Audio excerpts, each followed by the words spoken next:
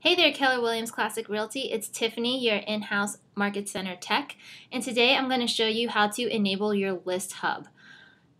To make sure your ListHub is enabled within your KWLS, also known as your Keller Williams Listing Service, because Zillow and Trulia have a direct feed from your KWLS to syndicate your listings. To get to KWLS, you'll want to hover over the Technology tab and go down to KWLS right here. When that window pops up, you'll see a box that says single point of entry, and you want to make sure that this box here is checked.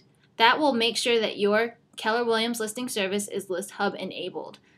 What that means is that when you enter a listing in the MLS, ListHub will pull your listing into the KWLS, and from there, it will syndicate to Trulia and Zillow. It's as simple as that, and if you have any more questions, make sure you come to Tech Time with Tiffany, Mondays and Wednesdays from 3:30 to 5, or shoot me an email, tiffany.pham@kw.com. Thanks for watching, and I'll see you guys next time.